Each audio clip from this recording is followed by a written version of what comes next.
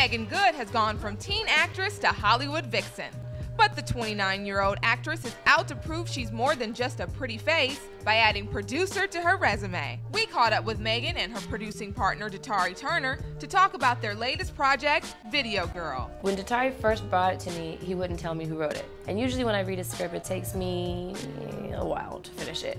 And I literally got on the first page and I was done with the whole script like within 45 minutes. I was just like glued to it. And I called him immediately and I was like, I have to do this script. I'm so excited. Who wrote it? And he was like, me. What's up? This is Lori Walker, and I'm the hottest, highest paid chick in the game. Video Girl follows Lori Walker, a former ballerina who ventures to LA with hopes of becoming the next video it girl. I think that you see a lot of young girls move here from, you know, wherever, Ohio, Florida, whatever, with this perception of what it is to be in Hollywood, and they get just swallowed up.